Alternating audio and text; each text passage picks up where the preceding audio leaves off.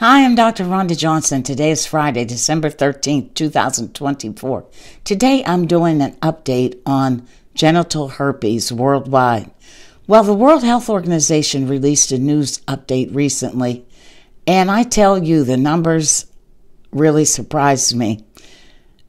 846 million people between the ages of 15 and 49 worldwide are living with genital herpes. That's more than 1 in 5 in this age group worldwide. And each year, 42 million people are newly infected. Now remember, this is a lifelong infection, and a person can be shedding the virus and not have any symptoms. So what causes genital herpes? I've mentioned that it's a virus. It's called HSV, or Herpes Simplex Virus. There are two types of herpes viruses. HSV2, this is the cause of genital herpes. It's spread through sexual activity, and again, it causes 90% of genital herpes infections. And there's HSV type 1 that can cause oral and genital herpes.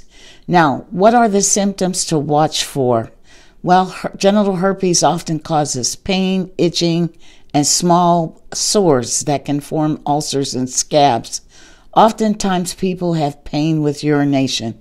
Now, after the initial infection, the virus can lay dormant. That means it goes silent or inactive, but can cause outbreaks for years.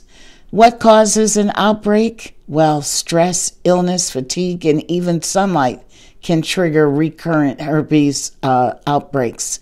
So what about prevention and treatment? Well, condoms reduce transmission risk, but they aren't 100% effective. In an intimate sexual relationship with a person who has herpes, the risk of contracting the infection is never zero. But you want to avoid sexual contact during outbreaks for sure.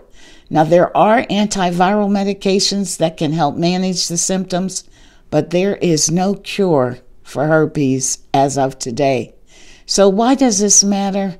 Well, this is a disease that has a lot of stigma, and people don't talk about it, but it infects a whole lot of people, and worldwide costs about $35 billion in healthcare costs and lost productivity.